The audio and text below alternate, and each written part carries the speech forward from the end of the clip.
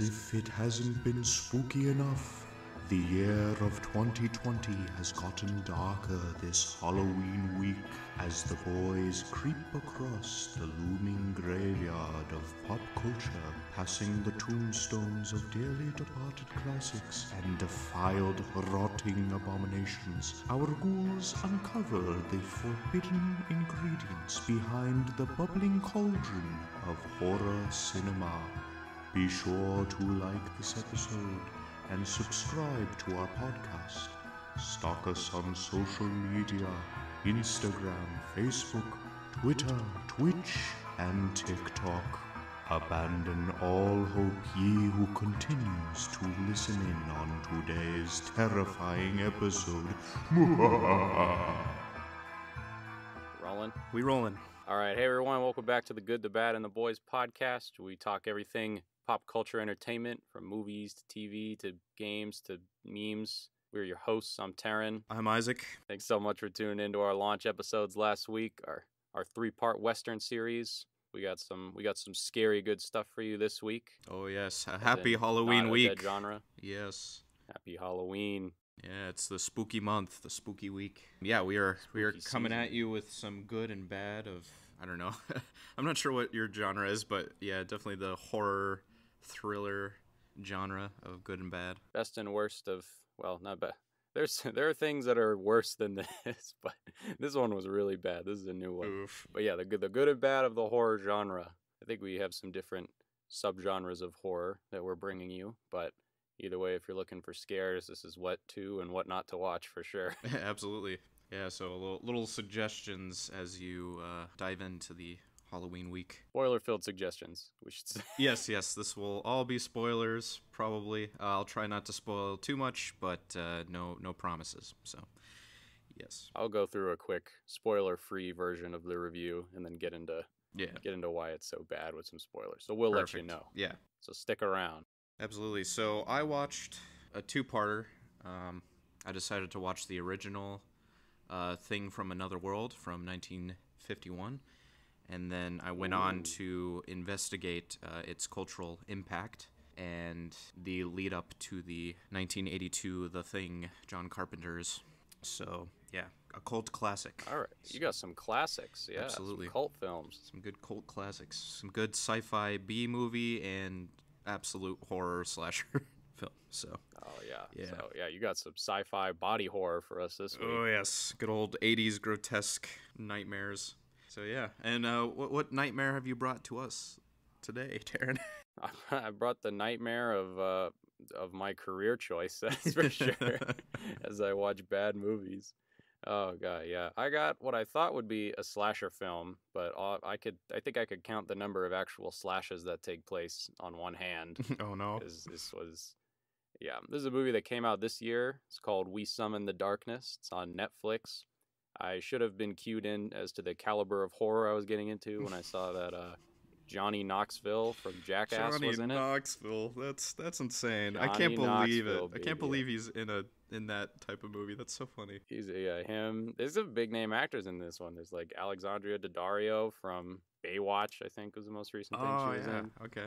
Yeah, did they really summon the darkness in your soul? Did you really feel the they spooky summoned the darkness of my impending alcoholism with the quality of movie that we watched. They summoned the darkest reviews on the internet.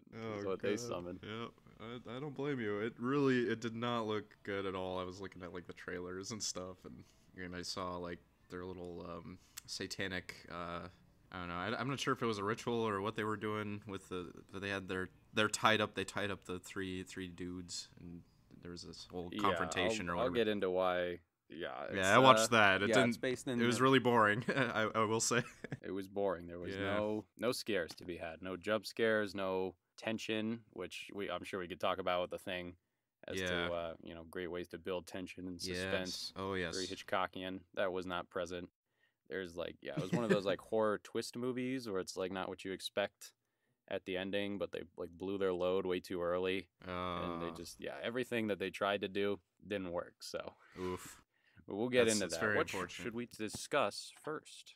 I don't know. Should we bring the spooky Anton in Oh, God. to flip The again? spookiest of villains. The spookiest of villains. Yeah. Let's see. Do I have From a coin episode around 2, young a coin. I got my fiance's cell phone. Oh, okay. I wouldn't do. All right. Now here's a coin. Oh, you got it. Okay, cool. Call it. I'll call Tails this time. Tails. Ooh. All right, Tails. Building the suspension. Ooh, what's it gonna be? We built suspense about as good as we summon the darkness. Well done.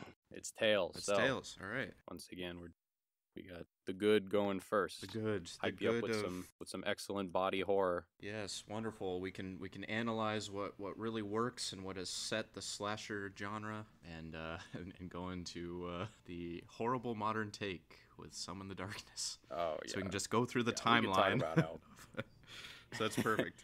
how horror movies have descended from back in yes. the day to modern day. Absolutely. Nice. So I guess to start, what would you say makes a good horror movie? Oh, good horror movie. George Lucas had a good technique of it, surprisingly. And perhaps I will get into that later, but it definitely has to do with anticipation, tension building, the vagueness of the monster when it comes to a monster film.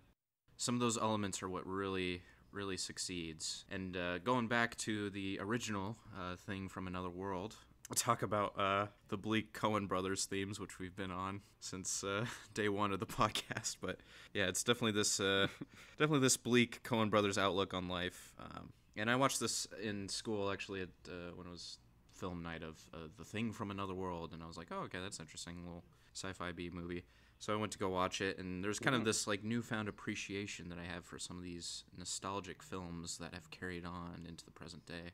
And I see its impact on like things, especially like Alien, and just some of the techniques that they use that I think John Carpenter kind of developed and took with him as well. So it's kind of this nice nostalgic appreciation of this film. And but yeah, it was like a decent blockbuster, like 50s blockbuster for its time. Something that had, really big impact on, George Lucas, Spielberg, Ridley Scott too, James Cameron. Even Scorsese actually admired this film too and its impact on its audience, and was actually like astounded by the audience's reaction to like the jump scares in this 50s movie, which there's not really a lot, but I can see what they mean by jump scares. But he was really impacted by the just how much this movie impacted, and knowing Martin Scorsese, he doesn't really like those big blockbuster films. He hates Marvel, thinks they're like a bunch of theme park attractions. So it was interesting for him to comment on this like sci-fi blockbuster of the 50s, which was kind of cool. Yeah, well, this one really sort of broke the mold of horror movies, sort of, and just like how its approach to horror and all the new things that it developed, sort of, for the genre. Oh, for sure, yeah.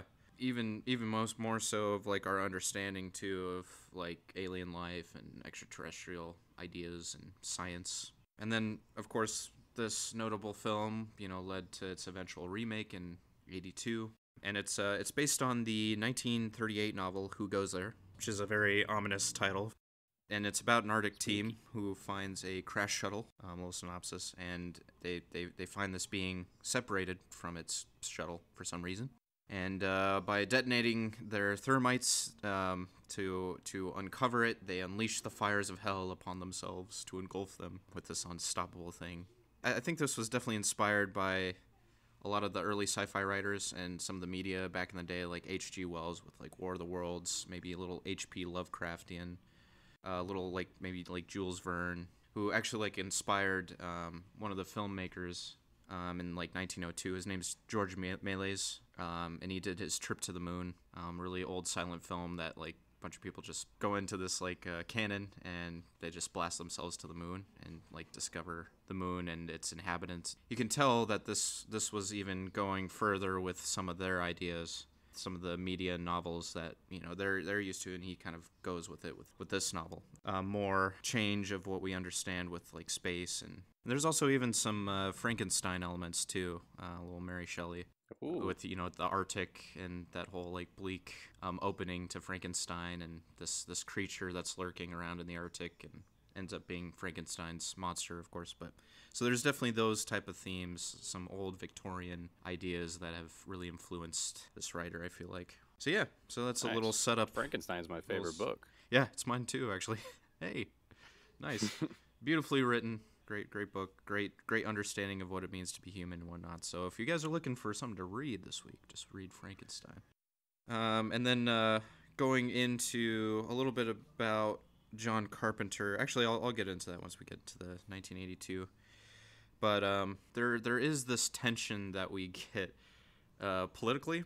This is the start of the Cold War too, era, and then like the prelude to the space race. So this, we just finished a World War, and we can kind of see the World War II innovations being assimilated into society and stuff. And there's also, so there's a little technological change, little innovation and evolution of what we know and what our understanding of things. And and during this time too, right, we just came from a world war, and we got tensions with Russia. So there's like tensions of other nations. It's a little increased. There's a little anxiety about the Xeno relations. Xeno relations. Yes. So there's a There's some scary commies among us who might snatch our bodies. Yes. The Red Scare. No, I don't know, but yes. Scare. But yes. Human communists coming to get us. What better of an enemy of the U.S. than immigration itself? Immigration. Wow. Oh, God. Anyways, the 50s, man. What a time. But, what a time. Even both films, too. Like, even, because the Cold War is still going on in 1982. It doesn't end till Reagan's term in 1991, so... Yeah, what James Cameron, he had like an interesting analysis of this type of mentality in this documentary about Thing from Another World. He kind of put it as a whack-a-mole theory in which successful civilizations will meet resistance, and they will seek to like suppress and strike down before it can rise up and consume and usurp the top of the food chain kind of thing. So the top dog, whenever they see someone like popping up to their level, they just smack them back in line. Exactly. Team America World Police style. God bless them. God bless America. Goddamn. But yes, so, it's this whole unfortunate, human nature survival concept that we have. And so that kind of sets the tone, that and it definitely influenced how these scientists and military personas how they handle, these alien life and alien expeditions and whatnot. So there's a lot of tensions, a lot of concerns, a lot of so getting into the movie, I guess we can go into the opening, which kind of sets up this bleak, isolated, kind of like a daunting, dreadful kind of environment with the Arctic, and there's like this like desolation. There's a old spooky howling noises that you hear in like old movies and stuff. Nice. And then it goes into where you go into the expedition base, and it kind of establishes this warm, comforting environment with the expedition team, and in the midst of this Arctic hostility, and it kind of gives a statement of defiance, by man against nature and death. So it kind of builds that anticipation to be tested by the alien life later. So it's like it's some stakes to threaten mankind with. So. Of course, it's the old horror movie trope of the radio silence. They can't contact anyone, so they're isolated and they're lonely and they're out. They're definitely alone. So they have no help, no outside help. Very horror movie. Yeah, for sure. So you're kind of a bit outmatched from this unknown person because you don't have outside help. You don't have additional supplies, ammunitions, anything. So it's very very tense situation. And just throughout this film too, humans are so stupid because there's like a horrible secrecy between the military and scientists of like their intentions, both of their intentions and their protocols. And it's just kind of this untroubling feeling of like deception on both sides. I mean, like especially like the scientist. Yeah, even the reporter is shunned away. He can't report on the findings of the expedition, even though that's his job. But so there's this interesting protocol, I guess. And I'm really glad that this alien isn't an airborne contagion like Prometheus and the Covenant movies or whatever, like the alien movies, because like with their equipment and their procedures, I think they'd be like long dead. And it's like it'd make it too easy. Yeah, it would be, and they're really almost as stupid as the Prometheus crew, I would say. Like they literally, so they take the thing and he's encased in ice. You don't see it. But the stupid dude is like, ooh, this guy is too scary looking. So he puts a heated electric blanket over it to cover the sight of the thing, and he doesn't know that it's on. So I'm like, what are you doing, you idiot? But yeah, so it's just horrible protocols, and you're so astounded how these people have survived the frigidness of the Arctic, and it's just kind of funny. But I'm like, of course. The 50s OSHA. Yeah, exactly. Safety measures. Yeah. It's so stupid. But that kind of goes into back to the whole what makes a good horror film and George Lucas's take on it, which is he said, it takes building anticipation to sell a monster film. So you can't just show the monster outright.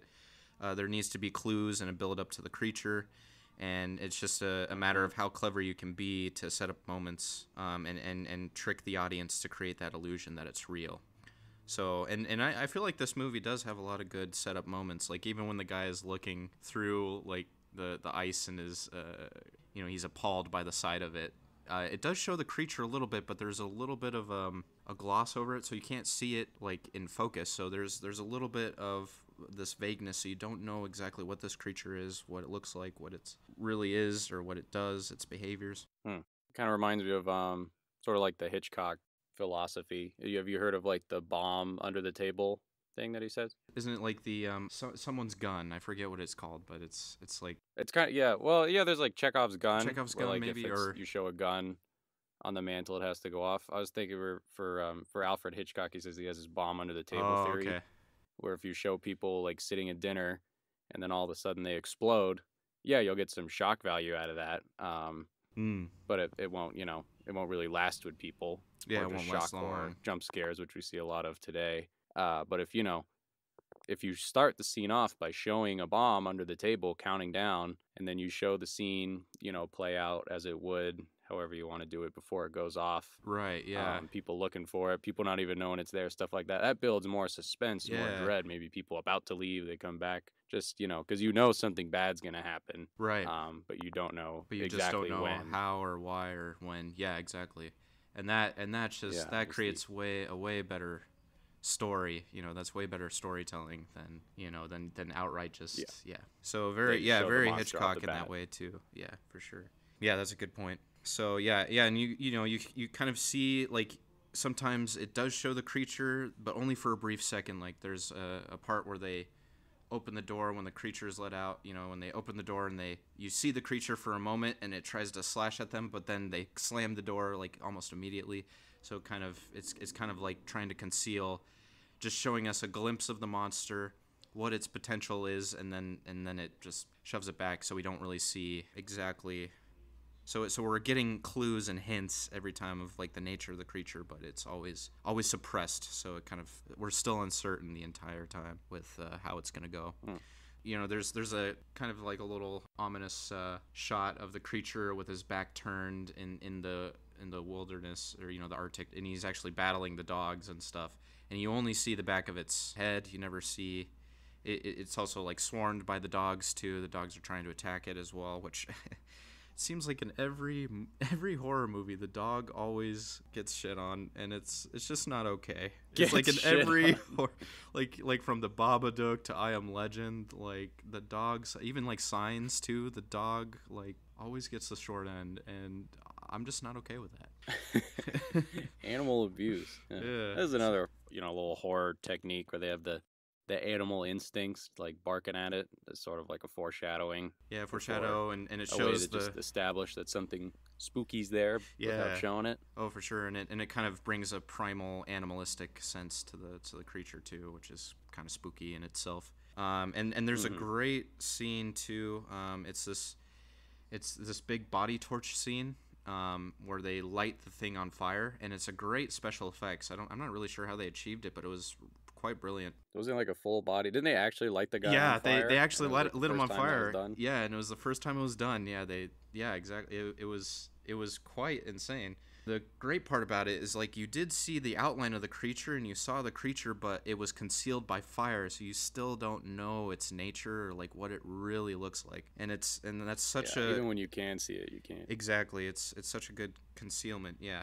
When you do see the creature, though, it's definitely like this discounted plastic, like Frankenstein-looking dude. Yeah, some big Frankenstein monster. Yeah, with your typical B sci-fi fashion of really kind of corny effects and corny plastic looks. But yeah. For a 50s movie, that was good that they knew to, not show the creature and just kind of build the suspense of it beforehand. Yeah. And even with scary movie monsters, like once they're seen, in full light, it kind of detracts from it. I saw most of the criticisms for, what was that movie with Jim from The Office? Oh, right. The Quiet Place or whatever. A Quiet Place? Yes, A Quiet Place. Yeah, where you see the monsters right away, like 5 minutes into the movie. That's so true, and it does sort of detract from the fear, because in all that trailers, it was like, oh, don't make noise or terrible things will happen to you. But then you find out at the beginning, it's just like some monster will run up and just kill you quick. Right, What happens if you make noise. Which totally detracts from the mystery behind it, where you're like, what is the shape of this creature? What is its methods? Like, how did it snatch up, their child? Or, like, it would have been cool if they had some vague shots. Yeah, exactly. Mm-hmm. Yeah, I totally agree.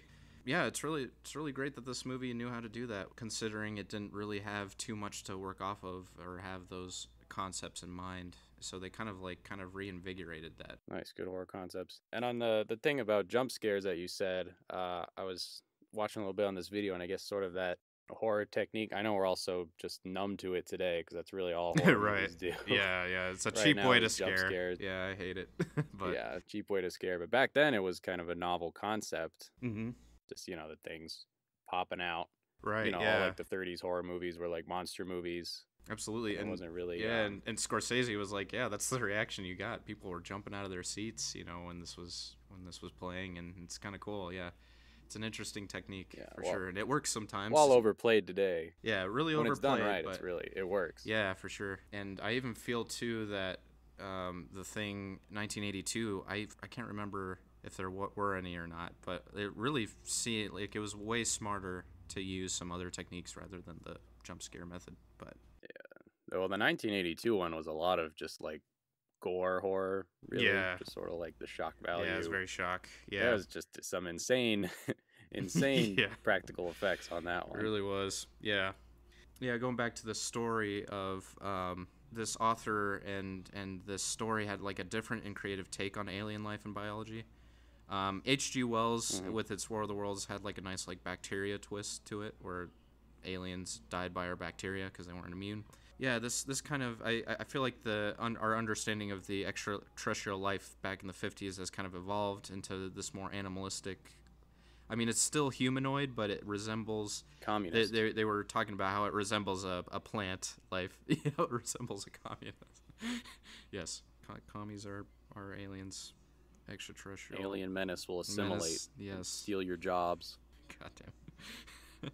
But yes, they do the funny, the witty 50s commentary of like, it's a super carrot, it's like a scientific approach that's kind of surprising at the time, and is kind of breaking the molds of possibilities that many in the 50s would like consider to be unheard of, which is it's pretty cool. I think I was kind of impressed when I first watched it. I was like, oh, okay, even back in the 50s they had this kind of more realistic sense of what alien life is. Like, it's not really as humanoid. It might be more plant-based. It might be more germ-based. It might be.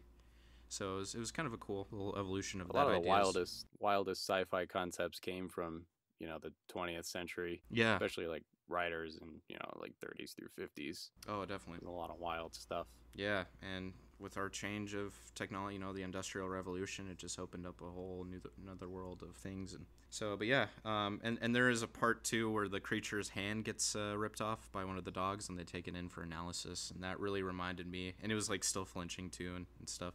And it was really reminiscent of the android doctor in Alien, Ash, his analysis of the facehugger on the Nostromo there.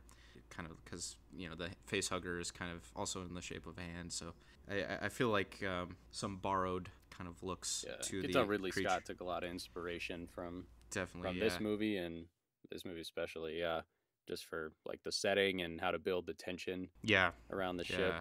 Which, His man, perfect Alien is organism. one huge, big anticipation build. Even like the beginning of Aliens, too, I would say. Huge anticipation build. Probably one of the biggest ones. What was the most recent one? Covenant, where Yeah, it just has the alien like walking around in broad daylight.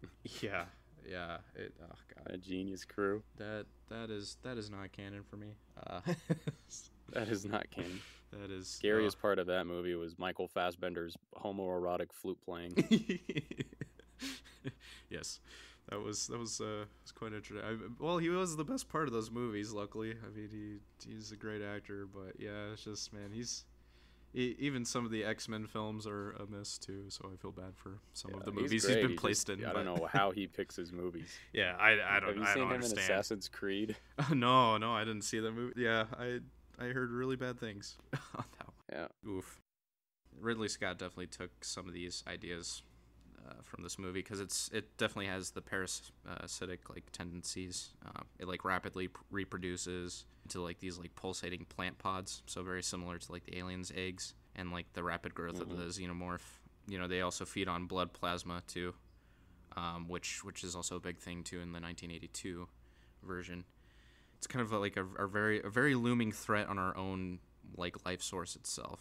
Like, and it hits us home. Like, our blood is our life force, and this is what this plant life needs to survive. And he only drains blood. He never like consumes any other part of like humans and the poor dogs and stuff. But yeah, The poor dog they found with no blood.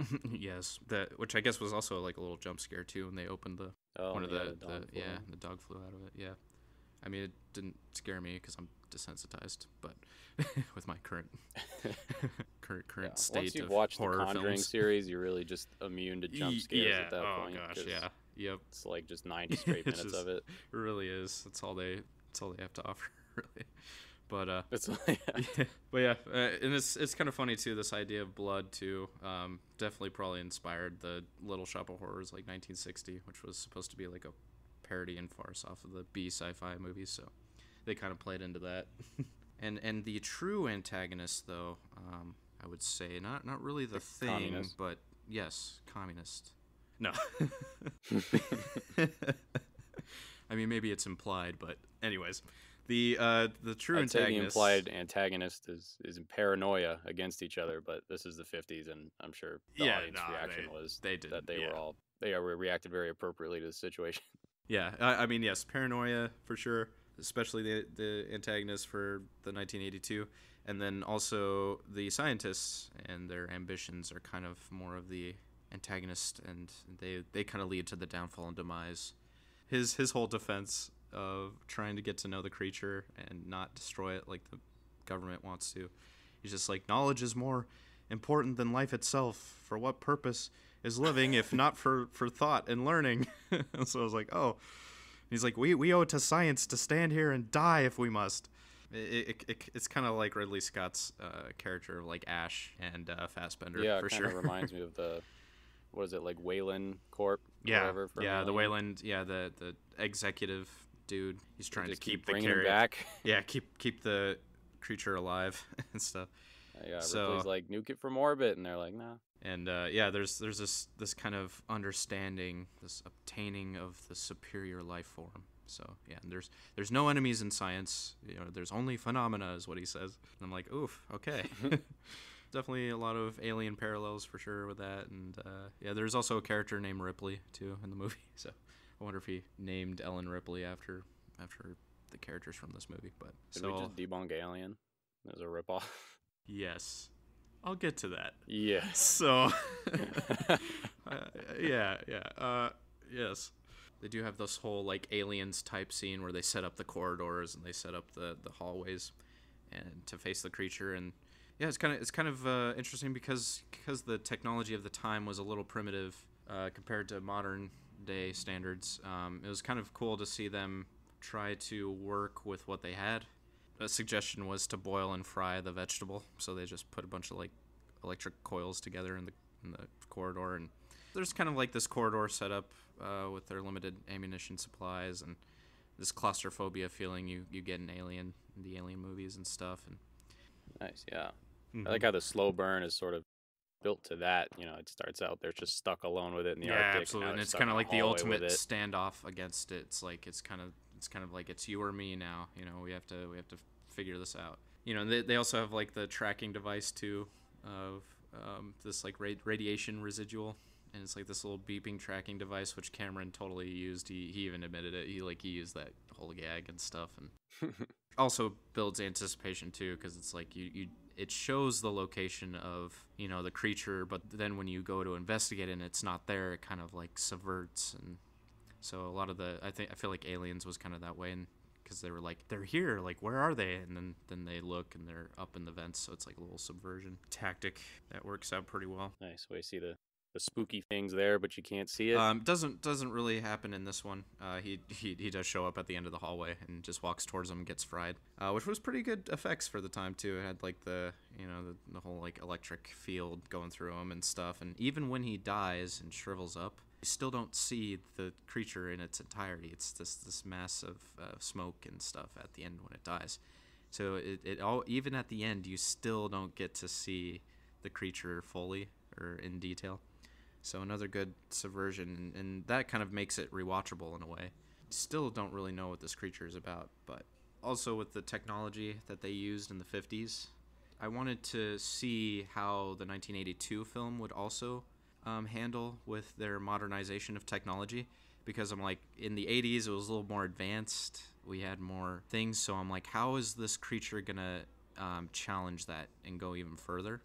If you have all these sci-fi weapons, which I feel like Aliens did really well too, you have all these sci-fi weapons, but there's got to be some type of edge that the creature gives. Yeah, just to keep it as a threat, keep the stakes high. Right, exactly. So I was curious to see that, and the 82 thing actually does succeed in that, which I'll get to later. In Among Us, the movie. Oh yes, Mafia or whatever feels like, but and similar to. Really, every scientist in all the movies throughout, like even in Alien, they just get a nice vibe check that he tries to communicate with the creature, and the creature just swats him aside. And unfortunate, nature takes its course as we've looked into. No matter Just your like intentions. in Prometheus. Yes, Prometheus and all that. Exactly. Get vibe checked. Ash even kind of gets vibe checked too in the original Alien. So does the business executive in Aliens. Yeah, this film was pretty good. It explored pretty deep themes for the time, and good shots, good effects, and yeah, it was good techniques which hadn't been done before. And this might be the cause of the infinite amount of jump scares we get today. But Jump scares.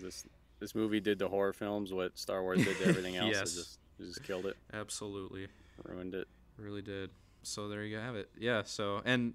There is a bunch of throwaway characters in this, too. It's more about the plot and succession of events. They do attempt to humanize two of the characters, the captain and this other, like, secretary, analyst or whatever. And I'm actually surprised, because it is the 50s, but they had an attempt at feminism a little bit. Heresy. You know, Was it the communist alien? No. It was actually the love interest of the captain. So he was kind of like, flirting around with her, and he's like, well, hey, you know, we should hang out, you know, we dated in the past, you know, why can't it work out now? And she's like, all right, well, you can come to my room. And he's like, well, I promise, you know, I won't be handsy, I'll bring a rope. And then the scene pans and he's actually tied down to the chair. And I don't know if there's like a weird dominatrix vibe to that or something, but she was totally in control in that situation. She wouldn't like let him go and stuff. It was kind of weird. It was interesting. I'm not sure what the implications are with that one. It might have been a little 50s joke that I'm not getting. No, keep talking. It's hot. But yes, yeah, she actually does hold her own against the thing. She actually like holds up a mattress. She isn't like screaming at the top of her lungs like any other woman in the 50s. So she held her own pretty well. Yeah, the old 30s horror movie woman. Yes, They're just yes. there to scream. Exactly. The slasher So film she girl. didn't do that, and she was pretty smart. She actually suggested to boil and fry the vegetable itself. And I don't know if that was a kitchen joke though. You know. You forget it's the 50s. So they had to reestablish that she wasn't a communist spy or the thing itself. Right. 50s Western cinema. They're like, don't worry, guys. Don't worry, guys. We got. But yes. How were so how were the wasn't bad. performances? So Performances were kind of stale. It was definitely a low acting. It was more about the plot for sure. I will say the captain not too bad, and the love interest, she was pretty good. She actually did act. She wasn't very stoic, because you had the 50s like deadpan faces and stuff. There's a lot of that in this, and they talk really fast too, and they have all these like witty 50s jokes, and their dialogue just goes super fast. It's just kind of stupid. But it's a Marvel horror movie. Yeah, pretty much. Cracking jokes. Yeah, it's pretty much that. And they kind of do a lot of wink nods to the audience when they say the thing a lot, which I mean, when describing a creature you can't understand, like I understand that, but it was kind of it happened like almost back to back a lot in some scenes. And I'm like, oh, they said it. They said the thing. They said the title. They did it. They said the thing. Roll credits. Roll credits, yes. Yeah, and there was like little meta jokes of like where they're joking around. They're like, yeah, rate a horror story. And I don't know. It's not like Scream or anything, but there's some meta elements where they're like nod to the audience. So I'm like, ah. So I wonder how many mentions of the thing there are. I need a thing count. I didn't count them, but need a thing count. If you guys know how many times they say the thing in that movie, let me know. Comment below. I need a thing count, but yes. So enough about that movie. We'll go into the 80s and John Carpenter himself. Yes, this is a spicy one. Oh yes, this is gosh, I'm still traumatized from 2 days ago when I watched it. It was special effects. Yeah, it was quite shocking, really. Yeah, a little bit on John Carpenter, too. He actually did work with Dan O'Bannon when they did the movie Dark Star in, like, 1974. And he actually borrowed some of that aspects and went to write Alien in 79. So Dan O'Bannon Alien is just a collection of stolen ideas. It really is. Yes, it's all a bunch of rehashing, all a bunch of stolen things, and but yeah, so I wonder it works so well. It's just the best ideas from other horror movies. Yeah. Oh God. John Carpenter too went on to direct Halloween in 1978, which was awesome, and it developed the slasher genre. That's the slasher movie I should have watched this weekend. Oh, for sure. There's still time. Still got 6 days. Yeah, so Halloween was great, and what I love, too, about Halloween is that, yeah, he uses great techniques where he doesn't rely on jump scares. And, like there's even a moment where the detective is looking at the house of the Myers, and then a hand comes up to address him. And that's quite a big jump scare for the time. Michael Myers wasn't even there, the monster wasn't even there, it was just another detective kind of getting his attention. So it's very subtle things like that where it, really puts you on edge, and he's really good at that. And I feel like this movie, too, was very much, it didn't rely heavy on that. It was more for shock value, but... Yeah. It also did a good job building suspense, through the paranoia of the crew, and just the concept of that one, how the thing sort of, infects people. Exactly, yeah. Psychologically and, and physically. But unfortunately, this movie came out 2 weeks prior to E.T., which gave the optimistic family persona of alien visitation and might have bombed the film with the fun family alien. I think if it was released at any other point, it might have been good. But John Carpenter, that was his first financial disappointment. But a lot of people love it. I certainly loved this movie, and it became an instant cult classic. So it was, and I guess too, it's also a first part in a trilogy of his that's equally depressing and nihilistic, and the other two are The Prince of Darkness and In the Mouth of Madness. So I'll have to check those out, see if they're as... I thought you were going to say E.T. was the second. E.T. Yes, the E.T. Prince of Darkness. E.T. Prince of Darkness. I want to see that movie. No, but yeah, and I've noticed too, John Carpenter kind of elaborates, or not elaborate, it collaborates with Kurt Russell a lot too. It's kind of his, I think that's his go-to actor, because he was in Escape from New York and Big Trouble in Little China, which were also his films. And Kurt is, he really likes Kurt Russell. So who doesn't? Kurt Russell, Mr. Ego himself. Sorry, no, that wasn't a jab at his ego. He literally plays Ego, the living planet. But yes, He literally is Ego. he literally is Ego. Yeah, there's still that Russian, anxiety, and actually, I guess the Norwegians were bad guys in this one. I guess too, this movie is more faithful to John Campbell's novel too, so this is a little more faithful to the book, a little better of an adaptation. The score too is by our favorite Ennio Morricone himself. Wow. So everything's just fallen into place. This is quite enlightening. Really, yeah. No matter what we do, we can't escape the Western we genre. cannot. We've talked about standoffs and my boy Morricone. Yeah. I'm sorry, folks.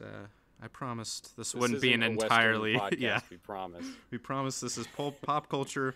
We're diving into the horror genre. We're really trying. We probably won't talk about Westerns for the rest of the year. Hopefully, probably will be brought up. Who knows? But yes. But not until next week. But not until next week. Hopefully not. But yes, can't fight nature. God damn it, I'm quoting Westerns. Yeah, but Morricone, he kind of had like this Jaws-esque theme too. It's like a little one note. Dun dun dun dun. Like probably the entire time. And it's it's like anticipation build, little like tiptoe stalking feeling. And actually, the rest of the film has a lot of silence. There's only like key moments where that theme plays, and it doesn't play very often, so it's very rarely used. But when it does, it's really quite spooky. Just feel like there's something creeping up. Just don't know what it is. Just to add on to plagiarism, the opening is very much like The Predator in 1987. So The Predator kind of borrowed its opening with the spaceship orbiting Earth and stuff. That's what it reminded me of. I was like, oh, yeah, looks like The Predator.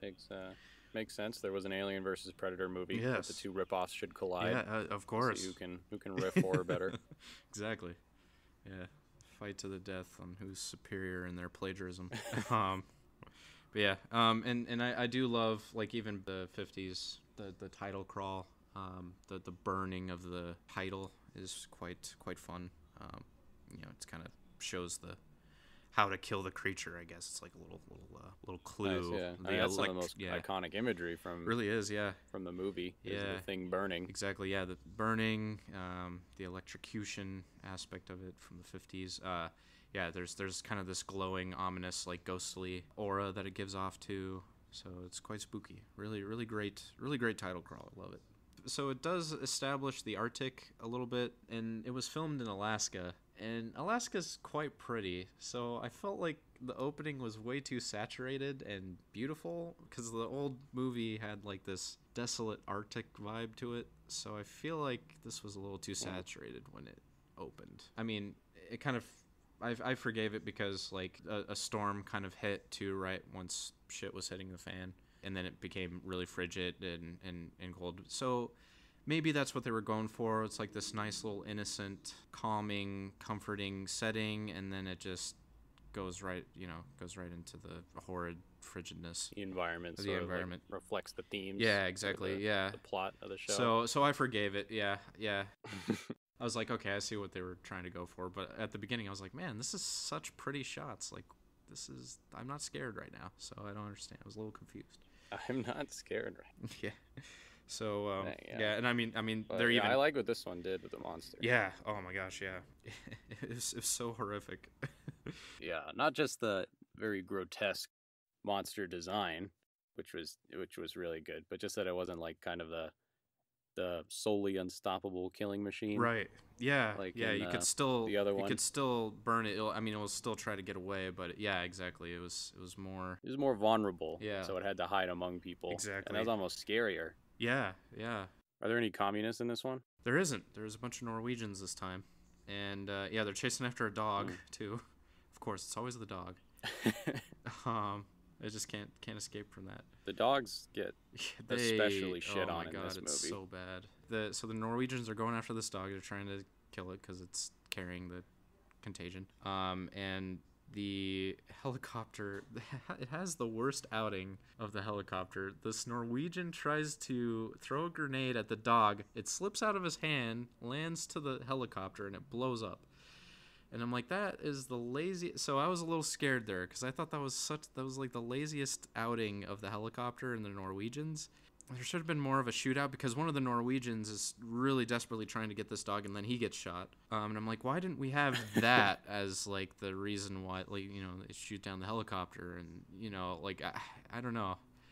Because, you know, there's obviously this misunderstanding. They don't even care who's in line of fire. They're just firing at this dog, hoping to kill the thing. And they don't care who, like, even one of the Arctic Expedition base members just gets shot by one of the Norwegians just because he was in the line of fire. And they were just so desperate to kill this thing. But it was just such a stupid moment. I'm like, how did that happen? How did you slip with that grenade? Like, he literally threw it behind him to, like, build up the throw to throw it at the dog, but then it slipped behind him. I'm like, oh my god, so I was a little scared. I was like, is this movie gonna be that cheesy? It's like in Wii Bowling. Yeah, exactly. It was when exactly. It slips out of your hand. It's exactly And what everyone happened. goes, "Ah!" It's exactly what happened. Oh my god, I'm not even kidding. And that's what really sets the psychological aspect to it, is that, you know, there's just kind of this cabin fever tension that they get, and this guy's being stitched up by, you know, because he got shot. And they're just like, all right, first goddamn week of winter. So there's this like nice dreary expectation of what's to come. And Superstitious Plays too by Stevie Wonder, which I thought that was a little on the nose, but yeah, it just definitely sets that up. It is the 80s. Yeah, it's right. Yeah, little 80s. They look at the horribly exploded helicopter that was so unnecessary. But they check out the helicopter, they go to the Norwegian outpost, and there's this horrible investigation of Arctic base just completely demolished, frozen, like this guy like slit his throat and arms, and like frozen blood and stuff, and it's quite grotesque. Nice. So good stuff. It sort of establishes the capabilities of this thing. Yeah, exactly. What could happen right. without showing it. The movie kind of expects you to kind of know about the other movie, like back in the 50s, to where it doesn't like rehash everything, but it tells you it gives you exposition in a good, smart way, and where you see the aftermath of the space. You see they go through the VHS tapes, and you see what they found in the circle and stuff, and their whole expedition. So they don't rehash the same story that we're already familiar with. It's all pretty smart exposition. Gosh, they're investigating You don't really need to see the first movie to watch this one. Yeah, you don't really need to. Yeah, because they give good exposition too. They cover it pretty good. But so they bring back some of the charred bodies, and they see a whole bunch of kerosene. So that's like a little clue on how to kill this thing. Their scientific protocols again are shit. And this dude is like sniffing and touching like this charred clothing just to like see what like just to see the consistency or something.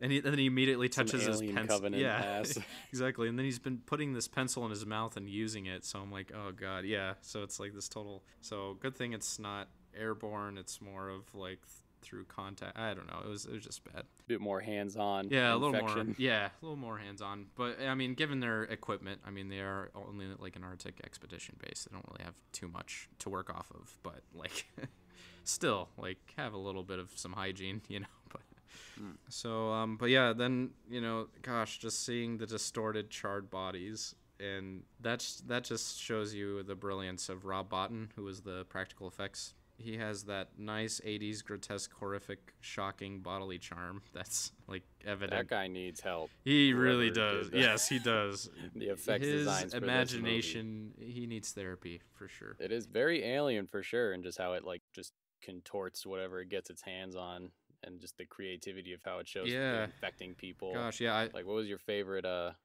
alien grab from that movie? I think the whole dog pen scene was probably it was the most disturbing but well executed. Like it seemed the most animalistic and parasitic in that moment.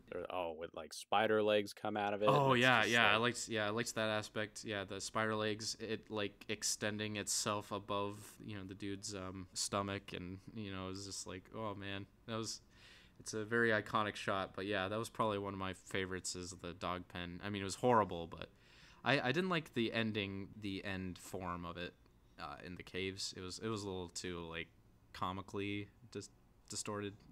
It just didn't work for me. But the rest of the film, and it was pretty good. Yeah, unfortunately too, he got like $1.5 million to do it, and it definitely paid off. Well, I mean, it didn't really pay off because the movie bombed, but you could definitely tell there was a lot of work that was put into it. So they make the most of their money, really good. Yeah, it they does really have do. really good production value. You could Yeah, it really definitely does. tell. It looks like it's the Arctic. Oh, for sure. Yeah, you can definitely, yeah, you understand the situation and you believe it. And he kind of got shit on too with his practical effects too. It was very poorly received as repulsive, excessive, wretched excess, poorly realized, and instant junk. And if they were repulsed by it, I think he did his job. So I think that means it worked. I think it means it works. That Yeah, seemed like the goal. Exactly. So the dog scene was just crazy. I mean, there's all that moral tension of like they're like shouting at each other like stop shooting at the other dogs even though they're trying to put them out of their misery. There's a lot of moral tensions, like how far they're going to go to survive, or are their morals going to doom them. Yeah, it sort of establishes the stakes within the crew, like, and their psychology of trust, the paranoia. Yeah, exactly. And it's just so gnarly. It's an anamorphic nightmare. the horrific shrieks, the high-pitched like insect chirping. That's the awesome thing about the design, is that there's absolutely like no logic to its physiology, and it's very unpredictable, which it really passes as that challenge. That's what I was looking for. Because of their updated technology, that type of creature really challenges. Yeah, like what you're saying about don't show the monster too early. I think this movie could get away with that, It because can, the monster changes every time you see it. You don't know what it's going to look Right. like, and you don't know how it's going to kill people. It could turn into that weird spider thing. Yeah, and web it up could the be dogs, whatever. And the next time someone's alone with it. Right. Yeah. Exactly. Exactly. It does break that anticipation concept a little bit, but it enhances it in a way of like, yeah, you just don't know its form. You don't know what it's going to be. Who is it going to be? Yeah. That whole psychological whoudunit kind of thing. There's so the much. stakes it builds, like you don't know who it is, so you don't really. The tension's high for the whole movie because you don't know when two people are alone together if one of them's just going to turn into some nightmare monster that freakier than the last one you've seen and do some terrible thing that we haven't seen yet to the other person. Yeah. Or just what the people are going to do to each other in order to keep that from happening. Right, yeah. So it's sort of a two-pronged, just like thriller. It really is. And then it definitely just goes full gore horror. It goes crazy. The whole shock when the time comes. Yeah, exactly. And one of them was like, one of them was like describing it as a chameleon that strikes in the dark. So it's very well put. I like how that was the difference between this monster and the other one, the thing from another planet from the 50s one. Is that it is a little more vulnerable in this one. Like if it just went out into the open on its own against the whole group, yeah, it would just be frozen to death. It has to blend in. So it has to, it has to get people alone, and it establishes it as a little bit smarter. Like it wants to get away. It wants to wait for the rescue helicopter. Right. So it adds like some time stakes. Like they have to find a way to kill it before it gets a chance to leave. And it has to find a way to either kill or infect everyone before the helicopter comes. Yeah, exactly. It has so much elements that you need to perfect in order to ultimately kill it off, and it's a hard creature to kill. So it's very well done. It's hard, but it's doable. It's doable, which makes it, which makes it realistic and it grounds it a little. Yeah, it grounds it. Yeah, exactly. And there's just so much psychological tension. Even with the doctor too. The doctor, similar to the old film, is trying to understand it. The doctor goes nuts too and destroys the communications devices so they can't contact the world. He wants to, and then they have to confine him to the outside shed. And there's this kind of interesting faith dynamic of them, of where Kurt just tells him like just to trust the Lord is what he tells the doctor. So there's a very big faith and facts. Like what is real, what isn't, kind of wavering of sanity. It's a lot of themes of like trust and paranoia that come up. It's like a really fucked up clue. Really is. It's a huge fucked up clue. So there's a lot of good tensions with that. There's a great scene where they're testing each other's blood because they know that the thing has to survive no matter the cost. So if they try to zap the blood, they'll know what it is based on its reaction. And there's this whole total trust trust issues going on. And even Kurt Russell, he actually does shoot a guy who kind of attacks them, just to survive. But he wasn't the Thing. He was completely normal. So it was yes, they tested his blood and they're like, you're a murderer. Yeah, you're a murderer. Kurt So Russell. so it's like it's a very like morals are down the drain. It's all about survival now, and it's quite scary. There's a very but big the blood test does reveal one of the monsters. Yeah, it does. It's kind of a direct framing from the all-body torching and stuff. They actually do that almost frame by frame of that, where the Thing is going ballistic, and then they burn it, and then it jumps out the window into the snow, just like what they did in the 50s. So it was good little callback. Except he ends as one with dynamite. Yeah, pretty much. Yeah, at the end. Yeah, that's the spooky part, because they go to check back on the doctor. And there's this nice looming noose that he made for himself that he didn't use. He's not on the noose, but he's like underneath the floorboards, tunneling and creating this saucer. You see this flying saucer in the tunnels, and you're like, oh no, it got to him. Dang. Shit, it got the doctor. Fuck. Got the doctor, not the Not doctor. the doctor. But yeah, there is that nice dynamite scene. It's very reminiscent of Ripley's, get away from her, you bitch. And Kurt's thing is like, yeah, fuck you too. And he just throws the dynamite. It's pretty great. Oh yeah, it was his one-liner where he's like running away and he turns around and fuck you too, and he throws dynamite. Yeah. So and then he nukes the entire site from orbit. So there you go. And then they nuke it from orbit. There are a lot of explosions in this movie. It is. It's a lot of fire and cold, which I thought was, when I was compiling my notes, it kind of dawned on me of like, there is this heat and cold tug of war, polar opposites type tension. Yeah, it's the Thing versus mankind. It's these polar opposites battling. And so it's kind of cool. It's like that's a perfect thing to showcase with that tension between the two creatures as heat and cold that they used. Very bleak, depressing end. They nuked the entire thing, and his friend actually survives the explosion, and you just don't know if the creature has infected one of them, Kurt or his friend. And they have a little bit of optimism at the end when they're like, "Yep, we did it." But now we'll just see what happens, and they just drink together, and that's the end of the movie. And you don't know if they survive, if one of them's the Thing. I was looking at some theories on that, dude. What's your interpretation of the ending? My interpretation, I think what I would go with is that his friend is the Thing, and the Thing has evolved and morphed even more based on its experiences and based on its learning capabilities and its assimilation into others. So I feel like he's just, now he has the human behaviors down, and he's just kind of kissing Kurt's ass at the end and drinking with him. And I think that might be my theory. And I don't know if help comes or not.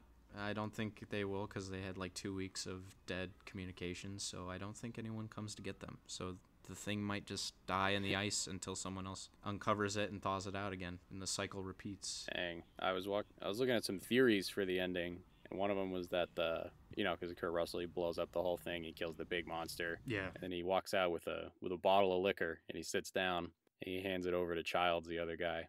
And I saw a theory that there wasn't whiskey in it. It was actually gasoline, and he handed it over to him to see if he would drink it and pretend that it was whiskey, and that's why he does a little smirk at the end. So it was either that or Kurt Russell's the alien. Yeah, okay. That's interesting. Oh, that's a the cool... cinematographer. Yeah, that's a cool theory. I believe came out with a quote that they were using the reflection in people's eyes. Like, if you could see the light in people's eyes, like reflecting off from lights and stuff. And everyone who had it was human, and then when it showed people without it, then you can kind of tell that they were the Thing. Oh wow, that's cool.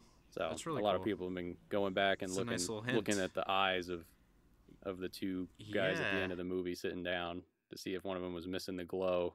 There's a lot of theories about the ambiguous ending of it, which is great. Yeah, and that's what's cool about the creature, is that there's a lot of mystery surrounding where it's come from. Did they own that spaceship that crashed?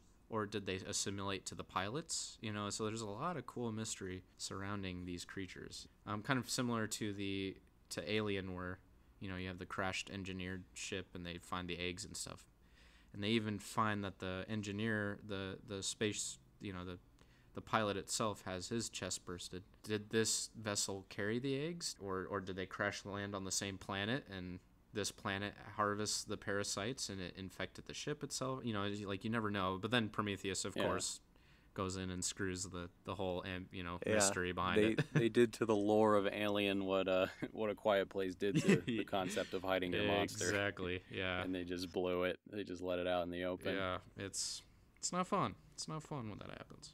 Moral of the story behind the thing, behind all these movies, is the best way to kill an unstoppable parasite alien is to burn, explode, or nuke the entire site from orbit, because it's the only way to be sure. That is the alien advice. Military action. That's the American way. Yes. If you guys find any unwanted aliens, extraterrestrial or communist, just make sure you follow those steps. Follow the steps. Follow the advice of Alien. This has been a PSA from the Good, the Bad, and the Boys. So, but this is what the realization I've come to when compiling all these notes and comparing it to other films and comparing it to other things. I feel like it's Hollywood. It's a little realization of the Hollywood filmmaking and storytelling in general. I feel like every director is a parasite and has chosen to assimilate to other works of art as means of creative survival. Could this mean that the media is trying to feed and constantly assimilate? Is what we know one giant pulsating mass of imitation? One big rehashed and remade thing. Wow. And the Good, the Bad, and the Boys podcast is just another poor science crew who's gone out there and discovered the horrible truth. And now we're next. And maybe how do we know we haven't already been assimilated? Yeah, exactly. We're not just some other parasite piggybacking off of the movie podcast platform. The Good, the Bad, the Ugly. My God, we were an alien. We didn't even know it. We've already ripped off The Good, the Bad, and the Ugly. Oh my God. How many other movie podcasts exist? Oh my God. Oh my goodness. I can't believe it. Cut the commercial. We need to talk about some things. We can stop this. We have to have a nuke of creativity to nuke Hollywood from orbit. Nuke Hollywood from orbit. That will stop the superhero movies. Yes, that it's the only way to be sure. It's the only way to be sure. That's the only way to ensure another Star Wars trilogy doesn't get made. Yes. We have to nuke Hollywood. Our podcast has been on the air for a week, and now we're going to get labeled as domestic terrorists. And we're going to be put on a watch list. Yep. Some ATF guys are going to kick in our door. We're going to get red flagged online. Yep. CIA is coming after us. Yeah. Well, let us know what you think down in the comments. Is the entire entertainment industry a cry for help from people trying to warn us about an alien parasite? Yes. Are we an alien parasite? Can you be sure we're not an alien parasite? You can't be too sure nowadays. So, as you celebrate Halloween, just be careful. They walk among us. Watch out. You never know. And anyone could be among us. Yes, and even your co-host. And as the From Another World stated at the end, remember to keep watching the skies. That is all. For immigrants. And communists. And for communists. Wow. And Norwegians too. But yeah, so that is my analysis of The Thing, and its impact. The Thing from Another World. Nice. Yes. Of the two, which did you like better? You know what? I think I liked the structure of the first movie a little bit more because it kind of laid out, some of the themes and explorations of what it means to be an alien life and what visitation means. More like the sci-fi concepts. Yeah, more explored. Of those. Yeah, but I just love the graphics and the realism that the '80s movie brings to the creature. It is probably the most realistic, horrifying creature I've ever. I think it's more horrifying than like Freddy Krueger and like some of the Hellraiser scariness and like some of the '80s movie. I feel like this tops it. This might be the scariest creature. I don't know. Yeah, for me it'd either be that or the Xenomorph. Oh yeah, Xenomorph. Well, yeah, Xenomorph just is a ripoff of this. I'm gonna go with this. Xenomorph is pretty spooky too, but I feel like The Thing is just so. It's the best one. Nice, yeah. Have you seen 2011 remake of The Thing? I did not. I considered watching it, but I was like, I don't know if I want to give in to the parasitic nature of rehashing of Hollywood. So giving in wow, you're more Kurt Russell than I. Yeah, when you said you were gonna review this movie this week, I considered reviewing the 2011 one. Oh, okay. Because I had seen that movie a while ago. Yeah. Before I saw this one. Was it It's okay? definitely not as good. Yeah. It leaned really heavily on like CG for the monster, which made it look a bit more natural. It was I think the 80s one does it a little better. Yeah. This one is sort of like realistic to like an uncanny valley point where it just sort of detracts from how scary it is because it's 2011 CG, so it's not super. Yeah. It's still not glossy yet, or like it's still not polished, but yeah. Yeah, the 80s one was honestly scarier because it's not CG and it's all real and just like the ooziness and the glistening just innards of things turning into outers and the creativity. The 2011 one had a lot of like spider-like imagery, which I don't know, it just wasn't as creative with it. You didn't get a madman to go in and design it. Yeah, you didn't pluck your fucking production designer from the psych ward. Yeah. To Exactly, yeah. And watching it too, the practical effects are fantastic. I miss that. I miss that in even modern horror films. Like even A Quiet Place, I feel like could be kind of cool if it had that 80s aesthetic of the practical effects. Might be really spooky. The creature design of The Quiet Place was cool. It was cool, again, but they blew their load too early. But it's still and it's still a little glossy with the CG, I feel like, but it's a good design. It's really realistic, animalistic, but I miss those 80s prosthetics. They're kind of cool. Well, we wouldn't be a movie podcast site if we didn't have a pretentious view on CG and practical effects. So. I suppose not. Because we know all. We are certified. Because we know all. We are the boy. I went to community college. Yes. I went to college for musical theater. I have a qualified opinion on film. So I think we know a little more than the parasites in Hollywood. Oh, yeah, for sure. Yeah, and you should like and subscribe to this video right now because we are the best of the best. Right now, or you're a Hollywood parasite. Or you're a Hollywood parasite. Yeah, prove you're not a Hollywood parasite. Like right now and subscribe. Hold your hand over this candle. Okay, nice. Beautiful. Wonderful. The Thing. And now, let us summon the darkness, shall we? Or let us summon... Oh, God, I'm about to summon a fucking bottle of whiskey myself talking about this thing. The Thing. This movie was written by, I'm pretty sure, The Thing trying to be a Hollywood writer, and he just sort of attempted to copy a bunch of horror movie tropes. Yes. To blend in, and he's like, yes, this is legit. I'm going to totally pass. But okay, We Summon the Darkness. Oh, no. So We Summon the Darkness really came out last year at Mammoth Film Festival, and it was released this year on demand. I watch it on Netflix, so if you guys want to watch it, it is free to stream on Netflix right now. But I wouldn't recommend it's free. Thank God it's free. So quick sort of like spoiler-free synopsis. Some friends in the 80s in Indiana, so Midwest U.S. in the 80s, amidst the satanic panic, are going to a heavy metal concert. Yeah, so there's Satanic Panic heavy metal concert, and that's established at sort of early on in the film, how satanic cults are spreading through heavy metal, and there's the news going on about some killings, which they believe to be some serial killers in a cult going around the Midwest, killing people, and they're following heavy metal bands on tour. And so, was there any mentions of Dungeons and Dragons, the evil of D&D? Yeah. Did they ever evil of D&D? Do they touch up on that at all? No, no, they don't mention that. I think that's going to be the Stranger Things season 3. Is all the kids actually they play enough D&D that they just resummon the monsters. Resummon the mind. That's actually what did it. Yep. That's the theory. That's the theory. Oh, it wasn't really? The secret science base. It was the kids. Oh, nice no, theory. That's not an official theory. That's probably the theory of like Turning Point USA or something.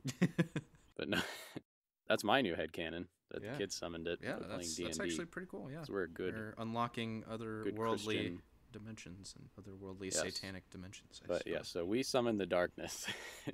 This film has an interesting cast. It was directed by Marc Meyers, who's done another horror flop. It was My Friend Dahmer. He did that one, which was a weird movie. It kind of sympathized Jeffrey Dahmer, but yeah. But this was produced with by Zac Efron too. Made Jeffrey Dahmer look like Troy Bolton. Oh no, that was Zac Efron was in Extremely Vile, Wickedly Cruel, something evil, whatever the judge said. But he was Ted Bundy in that one. Oh, Ted Bundy. Okay, I'm getting my serial killers mixed up. Yeah, he was pretty good in that one. Okay. Get your killers straight, Get your Isaac. killers straight. Your serial killer lore. Oh, of course, yes. No, but yes. This is, so it takes place in the 80s at the height of USA killing metrics. He-Man is bad. Ooh. Yep. He-Man. Yeah, so anyway, satanic panic's going on. 3 girls are going to a metal concert. They meet some guys there. So now there's a group of 6, 3 girls, 3 guys. The girls invite these guys back to Daddy's house, which is like some big mansion, and horror activities, or at least what this movie thinks are horror activities, ensues. So it's a setup for a pretty typical slasher film. I liked the 80s metalhead premise. Yeah, it's a good premise. Yeah, it's, simple, and I think if Yeah. this movie does have a twist, and before I get into spoiler town, I'll do a little spoiler-free version of that. Although anyone sticking around at this point, I think, is accustomed to spoilers. Yeah. But this movie has sort of like a twist, and I want to say that it's a twist ending, but they, once again, blow their load. I think it's literally halfway through the movie. They reveal sort of the big plot twist of the movie, the premise that it was going to ride on the whole time. And they just do such a poor job of it. It was foreshadowed kind of well in like maybe the first 30 minutes of it. But yeah, once you get closer to the reveal, it becomes like kind of really obvious what the reveal is going to be. Oh, and it that's detracts unfortunate. from all the clever foreshadowing that was done earlier in the film.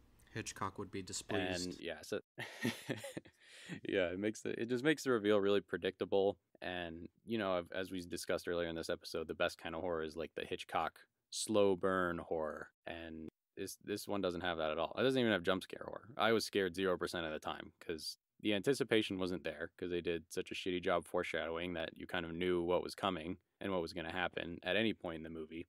And the movie doesn't really have any good jump scares. This movie's filmed like a television show. Like, it's a lot of just shoulder over shoulder.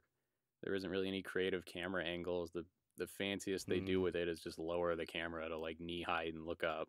It seemed really boring from all the clips I watched. It's like, oh man, it's super stale. Yeah, just very bland. I think horror movies are one of the genres you can get the most creative with how framing goes, and just sort of like the picture direction of it, because you control what the audience sees, and in horror movies what the audience doesn't see is just as important as what they do see, or like we were saying. Right. And yeah, so this movie is just, it's filmed like a Seinfeld episode. It's just very bland, very stale, flat lighting. There's just nothing from a production standpoint that would draw horror. Nothing from a plot standpoint that really builds tension. Nothing from a script standpoint, even just with like jump scares or anything that, would scare anyone. The characters are all unlikable, so you don't really have anyone to root for. It's just not good. It's just boring. It's just bland. It's not a good horror movie. I thought it was a better comedy than it was a horror movie, because it was established. It establishes, all your like horror movie trope characters. The 3 girls we see at the beginning. There's Val, Alex, and Beverly are the names of the girls. And we establish, Beverly's like the quiet one. So I'm like, oh look, the quiet virgin's probably gonna be the one to survive. Alexis is like the bitch, and Val's kind of like the comic relief. And gotcha. So, I thought it was going to be sort of like a by-the-numbers slasher film, and that's why people thought it was boring. Yeah. And then the 3 guys, they're also, pretty basic characters. There's like the dreamy lover boy type who respects women. Who the fuck does that? He flirts with Beverly a little. So yeah, I knew right away they were probably going to be the 2 to survive. And then there's like, the fat guy and then the drunk guy. And the entire movie rests on the twist ending, which isn't even the ending. It happens halfway during the movie. Oh, God. And so let's get into a little bit of spoilers now. So the movie's bad. It's bland. But we could go into why. The movie starts with sort of like the girls shopping. They're looking at a news report of a pastor who's saying, that these killings are from a satanic cult, and that it's all their fault, and to donate money to the church so that you don't get killed by Satanists and they can combat them. And the girls seems are legit. All dressed in the 80s metal attire.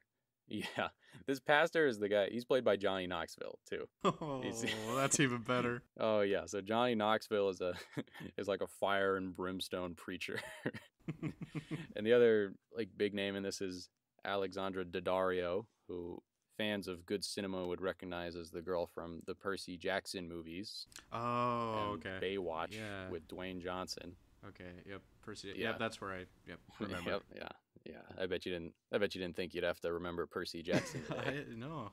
It's so much horror just being uncovered today. Yeah. Speaking of horror, that book to film adaptation was scarier than this. But yeah, she's in it. She actually produced the movie, so she's the big name. Johnny Knoxville, as well as Keenan Johnson, who you might recognize from Alita: Battle Angel. He was also in it. I did not see that movie, but yes. Yeah, proper weeb. This is an anime channel, Isaac. Yeah, I think her big eyes were pretty scary, so I didn't want to go see it. They're really big. Too waifu for you? Too waifu. Too waifu for you? Okay, yeah. Well, Did so the whole cast of Jackass, did they make a appearance at all? No, it was just Johnny Knoxville, and I don't know if the gag was that Johnny Knoxville is a preacher. Yeah. But yeah, the big twist in this movie I'll go into there, just because it's just the whole plot, and it's fucking stupid. The big twist in this movie is that you think it's going to be sort of a slasher Among Us type scenario. It establishes the satanic cult pretty early on in the film, so you kind of know that that's going to be sort of the villain. So I'm like, I don't know, maybe it's like some wrong turn shit where they just end up with this cult. Maybe these guys are from the cult. There's a bit early on where they just sort of like babble back and forth. They're like, oh yeah, how many people are dead at this point? 12? 15? And then one of them very confidently answers 18. They're like, oh yeah. So it's, I don't know. You think it's them just sort of reminiscing on their kills. Oh, okay. Yeah, and they go back to the house with these girls, and the reveal is done the stupidest way ever. It's done during a game of Never Have I Ever. Oh. Which, have you played that? Yes, I have. Yeah. Well, for those who don't know, Never Have I Ever is you just go around in a circle and you say something that you haven't done, and anyone who has done it, they got to take a drink. And at one point during the game, one of the girls just goes, "Never have I ever drugged somebody's drink." And then all three girls drink. So first of all, you played the game wrong, Alexandra Daddario. You have that would be a drugged cool someone. sequence. They put their hands down, and then the boys start to drink it, and they're like, "Wait a minute." But yeah, I guess they didn't play the game right. Well, that's pretty stupid. They didn't play the game right. Yeah, she's like, "Never have I ever drugged someone's drink." And so all the boys look around the circle, and then all the girls take a drink, and they're like, "Wait, what?" And that's another one of the problems with this movie, is that it just drags out everything so long. This movie, it doesn't, there's no horror in it. It's like just bickering simulator. They go back and forth for like 5 minutes, like, "No, whose drink did you drug?" And they're like, "You stupid boys." He's like, "No." And then the boys start to drop like flies because they roofied them. The big guy's like, "No, I want to go home." And like just pass out already, because they go back and forth for a while. The boys wake up and they're in a satanic summoning circle. There's like skulls and candles and shit everywhere. Oh yeah, I think I saw girls that are standing scene, in front of them. Yeah, that's the scene I looked on with YouTube. I was like, "Ooh, it's gonna be that kind of So movie." that's like the big twist, is the girls that we've been following for the first third half of the movie are actually the killers. And I thought it was an interesting concept, but it could have been executed better. Again, you don't want to reveal your villain too early, or your monster too early, and let them see him right away. So when halfway through the movie, it was revealed that the girls were the killers, and they had all three guys just sort of like tied up in chairs. I was like, where do we go from here? What do we do now? We know that it's them. They've played their card. They drugged them, and they got him tied up here. So one of them's probably going to get away, and then, I don't know, the rest of the movie's going to be them hunting him down. Yeah. I don't know. The dialogue is really awkward from here, because it turns out that they reveal the other twist of the movie immediately after the first twist, and it's that the girls aren't actually in a satanic cult. They're a part of like this evangelical coven for wayward girls, and they've been, I guess it happens all over the country. They're just like one cell, and they go around to places where metal tours are nearby, and they kidnap people and they kill them, and they make it look like it's a satanic cult, like just to get people paranoid to join the church. Okay, that's a interesting twist, I guess, but the whole movie rides on these twists, and they just blow them all at once halfway through the movie. Oof. Like if they had paced it out a little better, like, had one reveal maybe 2/3, quarter of the way through, the other one like right around the end, just to keep like a mystery up, some element of suspense, it would have been a little bit better. Yeah. So it's realized that the three girlfriends are the killers, and that they're not actually in a satanic cult. They're just framing Satanists as like the bad guys to get people to join the church. Hmm. Which, yeah, that was boring. What follows after that is another like 10-minute scene of just more bickering. They go back and forth about like the philosophy of being a metalhead, which I thought was just funnier than anything in this movie. It's Is this the they're typical? Like, what are you boys doing? Yeah. It is way overdone. Yeah, I don't know. They tried to make like sort of like the radicalized church members' philosophy seem. I don't know what they try to make it seem. The girls just came off as like hypocritical as shit the entire time, but not to a point. I don't know. It really contradicted what they acted like for the whole first bit of the movie, especially because when they were because the first bit of the movie followed just them. It was like alone on a road trip to go to this metal concert, but they were like dressed the part the whole time, and they didn't do anything that would cue you on to that they were actually like modest evangelicals. And the same thing once they reveal that they're actually a part of this coven, they don't behave any differently than they did when they were putting on the facade. Right, yeah. As, metalheads. They really could have played with that way more. It would have been a little bit more interesting if they they had switched it up a little and showed like some drastic changes in character. I think Get Out did a good job of that more. Spoilers for Get Out. Get Out is a perfect example of that, Is a great example, with Chris's girlfriend. Mm-hmm. And they had dropped hints earlier in the film that she was actually, just sort of like the scout for this weird family surgery operation thing going on. And she actually acts way different than she does when she was dating Chris. She's really like sort of the psychopath. Alexandra Daddario just starts overacting as fuck. I think just so she could be like a crazy person. Her eyes are just really wide for the rest of the movie, but she doesn't really do anything different. And Val, another one of the girls, sort of the comic relief character. She, her whole gag is that she has to pee a lot. Have a weak bladder. Which, I don't know, was funny maybe the first 3 times they made the joke. Yeah, it just wasn't as much. I thought it was, maybe a gag that was established at the beginning to be like, oh, she's going to die while peeing or something. Yeah, have some type of payoff. Maybe that was maybe the only expectation. Like maybe like before the like ritual happens or before they kill, they're like, oh, I have to use the bathroom real fast, so she has to go exit. Literally. They perform the ritual, someone gets away, and then there would have been a cool like where she steps out of the bathroom while he's trying to escape, and that would have been kind of a cool, neat little bit or something, I guess, a little payoff to that gag. Something. If they did anything with the concept other than what they did. Anything other than this movie would have been great. Yeah, so one of the boys is going back and forth with Alexandra Daddario's overacting ass, and she kills him. And this is the other twist of the movie that was just really predictable, is that one of the girls hasn't done this before.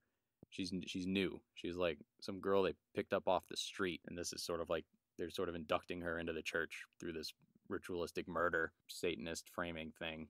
And she gets cold feet, which it was established early on that her and guy from Alita are sort of like googly eyes at each other, and he just keeps flashing her the fucking, I don't know, he's giving her like fuck me eyes like in the middle of them getting murdered. Don't know why, but she gets cold feet. She pulls the other girls aside, but she's been sort of pseudo radicalized, so she wants to she kind of does want to kill him, and which also just adds to how her character's so unlikable, because she goes from completely willing to kill these guys because they were talking about why they were metalheads to not wanting to. And it's for the dumbest reason too. Oh no. So it's later revealed that Johnny Knoxville is the true villain. He sets all this up, his because his church, the donations that they get, he says he uses to set up like programs for wayward girls. It turns out the program is just turning them into killers, and that he pockets all the money. And that's why they live in this bougie ass house. Oh, okay. Yeah, but this girl discovers this, the new girl, in like a shed that he keeps all his money in, which is in cash for some reason, along with all the files of his evil doings. And I'm like, why is this in a shed next to a weed whacker?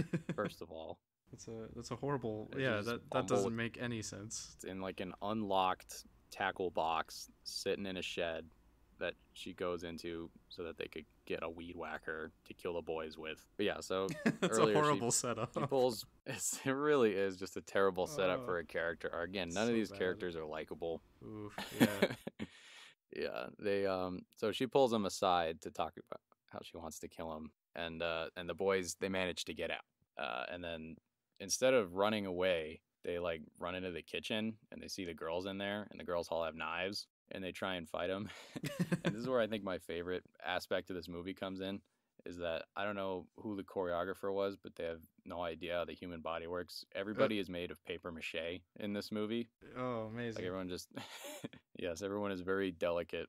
So one of these guys grabs a pan, and the girls like rush him with knives, but they do it in like, like the dumbest. It's like in one of those dumbass action movies where a person is surrounded and the enemies still run at them one at a time. Oh, yes. Yep. That's what these girls do. So they rush him, but they don't really. They run at him one at a time with knives. He just sort of like bonks them on the side with a pan, and they just hit the floor. It's like the Vine of the girl sneaking up on her mom or dad or whoever it was to scare him, and they turn around, and they just whack him with a pan, and they hit the deck. Oof. It's like that, yeah. Okay. So he smacks two of them with pans, and one of them cuts his friend in the arm. She like grazes him with this knife, and he puts his hand over his arm. And then the boys run, and they lock themselves in the pantry. And some more paper mache shit. The guy who got a light cut on his arm with the kitchen knife like pulls his hand away, and he's just bleeding profusely. Oh no. Yeah, the makeup department like couldn't be fucked to make it look like a real laceration. So they just had like a fucking red line and marker on him, and they were just like, let's just pump all the blood we have in the proper amount of this arm wound, and that'll be realistic enough. Oof. Yeah, after watching videos for like how The Thing does body horror and how this movie does is, yeah. And that's like the first slash we've seen. Can't really hire Rob Bottin, but with this budget. Oh god, and this movie flopped too. This movie made $164,000 total. Oh wow. Worldwide. I can't even find the budget for it on Google. They won't release it. I've gone on a lot of different sites and I cannot find the budget for this movie. They're already ashamed. Don't add more fuel. They don't. Yeah, it's like they're like fucking Ignite trying to release their financials. They just won't do it. Yeah, so that amounts to like 2 knife wounds that we've seen this entire movie, and we're like an hour in to the slasher movie. Yeah, it's once again just not scary at all, and they just go back to bickering through the door. The girls are trying to find ways to flush the boys out. They run at the door, doesn't do anything. Yeah, just shit like that. They spray like insect killer in there. And one of the boys, the other guy, again, paper mache world, they spray some insect killer in the room and fill it up with gas. And one of the boys immediately starts like coughing up blood. That's how that works. I don't know if it was, from 2 breaths of wasp killer or from the light graze he got on his arm from a knife wound. But this guy, his hemophiliac ass is just, he's losing it. Oh no. Yikes. Yeah, yikes. So some other people show up, like Alexandria Daddario's stepmom shows up to, like, I don't know, riff cocaine or something, and she stumbles upon a body and they gotta kill her. And then a sheriff shows up and they kill him in the dumbest way. They just they just steal his gun and shoot him with it. And it's just, there's just no stakes, there's no tension, it's boring. The killers were revealed halfway through, for it to amount to nothing. There's I think a total of like 4 knife wounds for a slasher movie, one of which was fatal.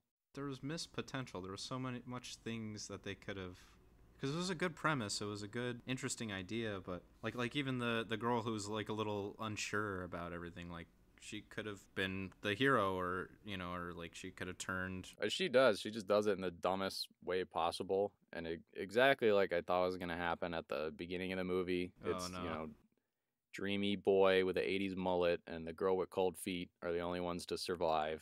Yeah, but my favorite part of the movie was when Johnny Knoxville showed up again. I was like, he probably cost way too much money to just be in like a offhanded.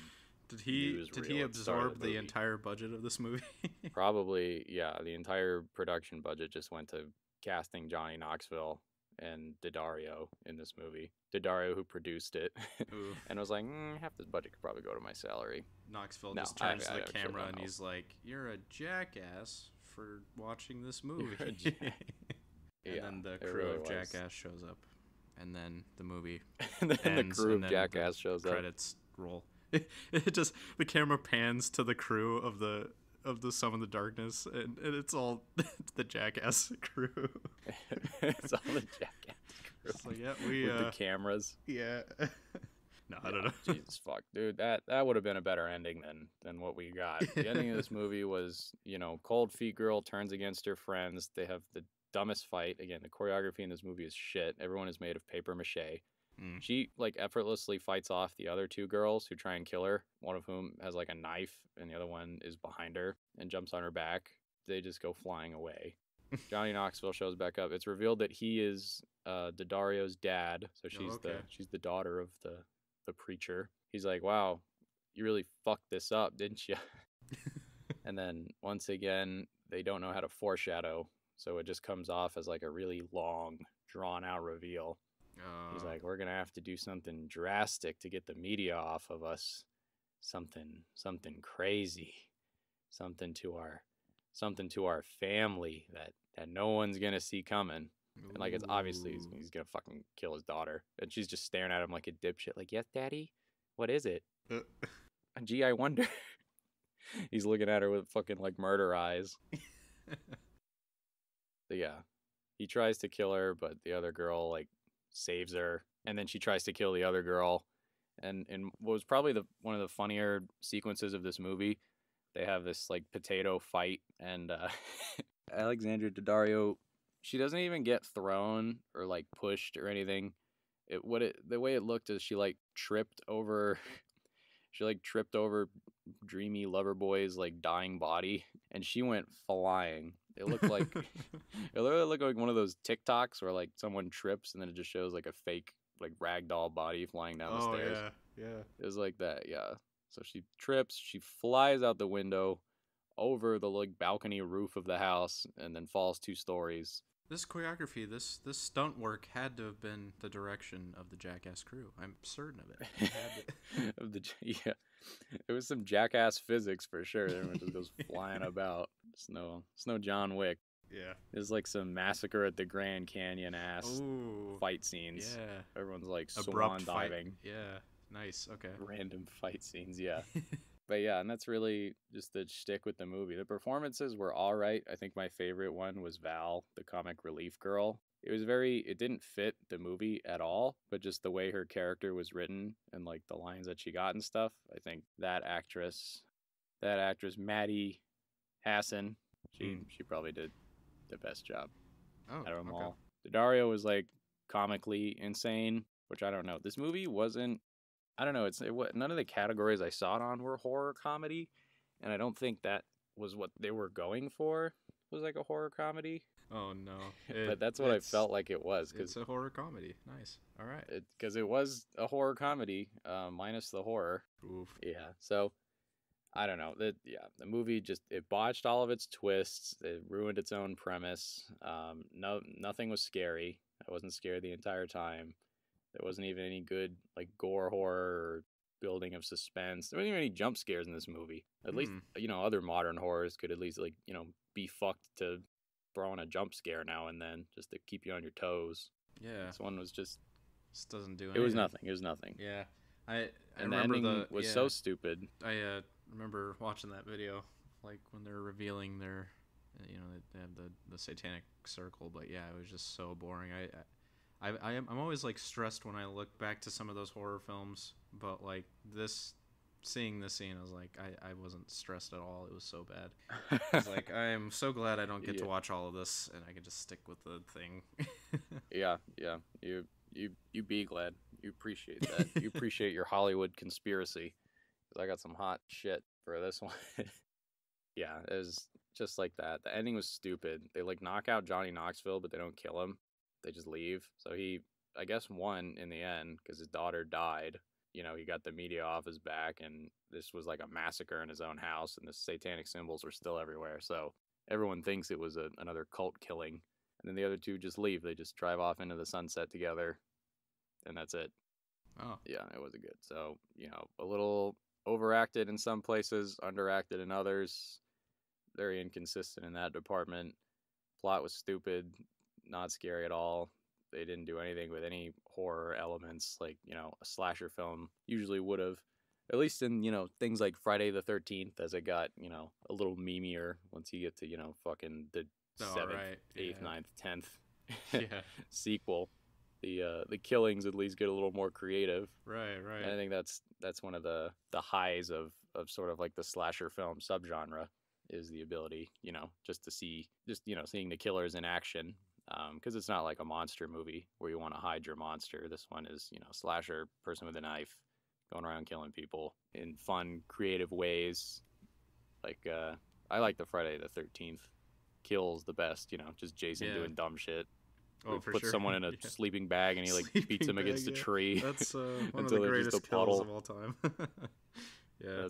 That's a favorite. Oh man, yes. Yeah, and the camera work, again, nothing creative with that. Even in the most recent Halloween one, which it was all right. I like this. There was a fun sequence where it was like a 3-minute long take of just Mike Myers walking through a residential area on Halloween.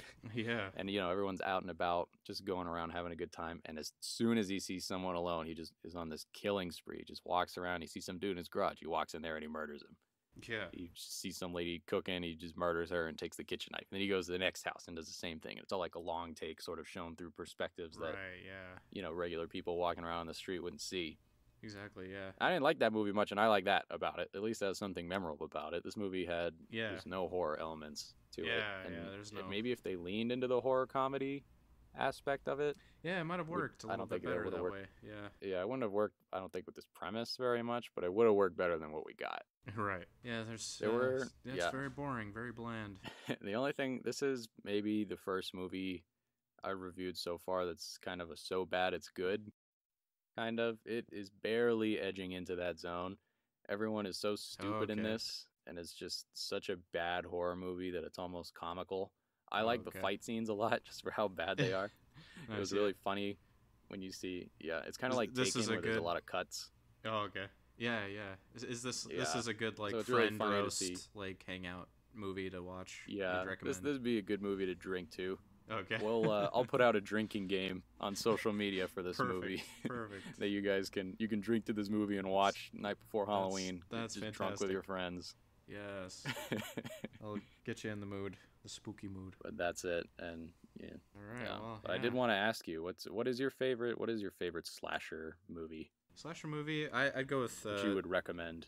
Yeah. I would definitely slasher film for sure. I would say go with the original Halloween. I actually really did enjoy the latest Halloween as well. I thought it was like a faithful revisit of the old classic. But I understand that it might not appeal as much to other people, the newest one. But yeah, I would say it was all right.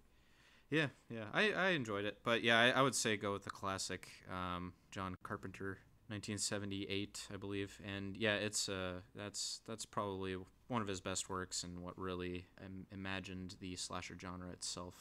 And it's great. Yeah, they did really define it. I would agree. That or like Friday the 13th, I think, are some of the best ones. Yeah, Friday the 13th. Friday the 13th is a at least little the first memeier. one is really interesting if you want a little bit more of that scary aspect. But yeah, if you're looking for some funny deaths and the stuff, first few are scary enough, but there's like some fun kills in it. And then by the time you get to fucking Friday the 13th, 10, Jason in space. Jason in space. It's a meme. Yeah, Jason takes Manhattan, all that. It's like it goes nuts. But yes. Yeah. Even like Nightmare on Elm Street is kind of like a dark horror comedy, I would say. I mean, it's not really comedy, but Freddy is he's very quippy and kind of funny himself. He's got like the funny, witty, I don't know. Yeah, Freddy really revels in his kills. Yeah. And I like the creativity of the premise of it and how Freddy can kind of be whatever he wants in people's dreams. Exactly, yeah. There's some good, 80s practical effects with that. Same with The Thing. Some good, shocking horror to it. So yeah, I definitely recommend any of those, the classics.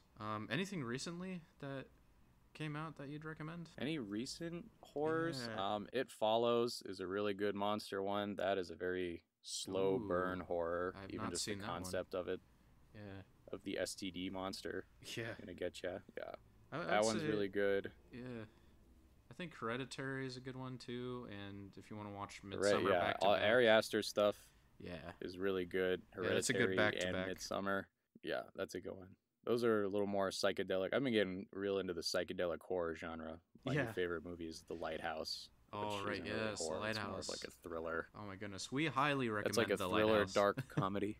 The Lighthouse is highly recommended by the boys. I eagerly await the week that we review Oh, The Lighthouse. yeah. I have too many things to say about it. Yeah, I can't wait to dive into that one. Yeah, that's gonna be good. All right, nice. Yeah, Yeah. those are official recommendations from the boys. Hit us up on social media. Drop your favorite horror movie and why. Who's your favorite monster movie? Your favorite scariest movie monster? Favorite slasher film? Yeah, let's talk. We want to hear it, even though, even if we've reviewed these ones this year, I want to watch some more before Halloween. So yeah, for sure. tell me what to watch. And comment down below too about what we've reviewed and what you think about them if you've seen them, and yeah, let us know. Maybe things we missed and things that you liked and whatnot. So yeah, let us know. Also, yeah, I wanted to give a little shout out to my cousin Josh. He's a huge horror fan. He was also recently in a movie that was filmed in Colorado. It was called Rent-A-Pal. You can stream it on... I streamed it on Amazon Prime Video. But yeah, you can get it on some of those sites. And yeah, really, really interesting psychological... More of a thriller movie, I would say. And about like relationships and isolation and loneliness. Really interesting film. It has Will Wheaton in it too, who was the Stand Your By cousin's Me. in that? Yeah, I Will saw, Wheaton. like yeah. trailers for that. Yeah, so he's in that. He's the Rent-A-Pal dude. And my cousin, he makes a cameo as one of the he's like the camera man in one of the scenes. So you'll see him. He's got a Reagan Bush 84 shirt on, so you can't miss him. But yeah, so Wow, really fitting the boys' theme. The takeaways from this episode, the fucking the Reagan era philosophy. Reagan of the era good, the bad, and philosophy. the boys. yes.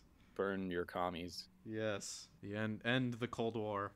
But yes, yeah, go check them out. Check out that movie if you're looking for something a little spooky to watch this month. And yeah, it's pretty good. I really enjoyed it. So, and check him out on Instagram too. He goes by Josh Staub. He's got a fun little character, James Ripton. He does a lot of movie reviews. He's a really cool guy. He's really funny and stuff. So check him out. Also, a huge shout out to the graphic designer who did our banner for YouTube and Twitch. Good friend Jesse. You can find him online. His Instagram's King Maverick. He also has some other social media plugs. Link in the description below. Hit him up for graphic design. And be sure to check out our YouTube page and our Twitch page. We will be streaming games, both good and bad, so you get a little sneak peek at what we're going to be reviewing. But also hit us up, and you can play with us, whatever you want. You can Absolutely. Introduce us to your best and worst games. Yeah. We might review them. For sure. Check us out on YouTube. We got more podcasts there, as well as some short sketches. Oh, yeah. And, yeah, remember, folks, to have a safe and happy Halloween. And remember to keep watching the skies. I know it's getting all gross and... Is he fucking eating the cigar? You just put off the filter end? Was it?